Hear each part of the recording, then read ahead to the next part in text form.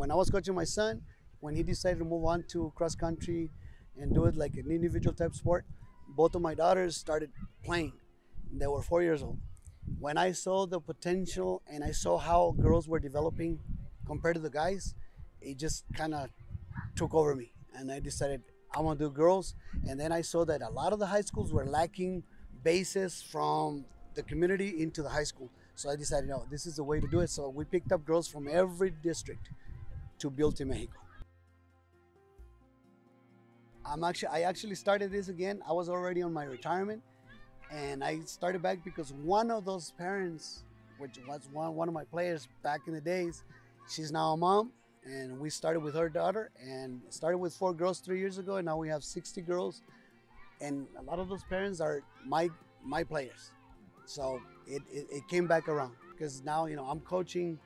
This is my second generation, coaching the daughters, and I'm actually coaching my granddaughter now.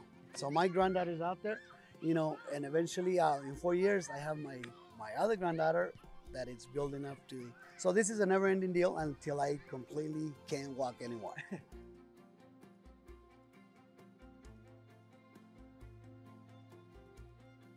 Well, we did a fundraiser before with locomotives, and then a new activity came by, a new event that for cancer awareness, and since the majority of my girls, or actually the 100% of my team, it's all girls.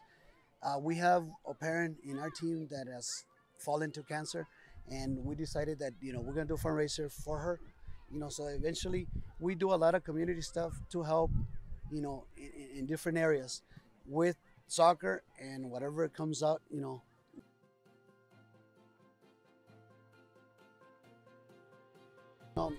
I've always say this because I was a teacher, so my first goal, and I tell my parents, my goal is not to make them professionals or make them to go. My goal is to make them better people, better persons, better young ladies, finish school, get a better education, become productive individuals, and after that, whatever they want to do with the sport, it's an extra, it's a plus, and if they do it, that's amazing. I do have girls from when I was coaching the Juarez teams, because I was coaching there too. We have girls that actually made it to the Mexican national team. They're playing for America, they're playing for Bravas. So we have girls that have come from this little club, and they're playing out there. So it's been a good journey.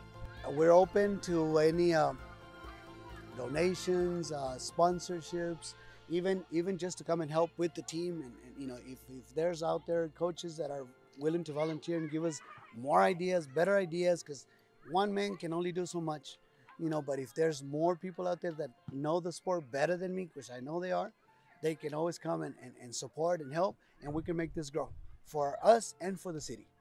So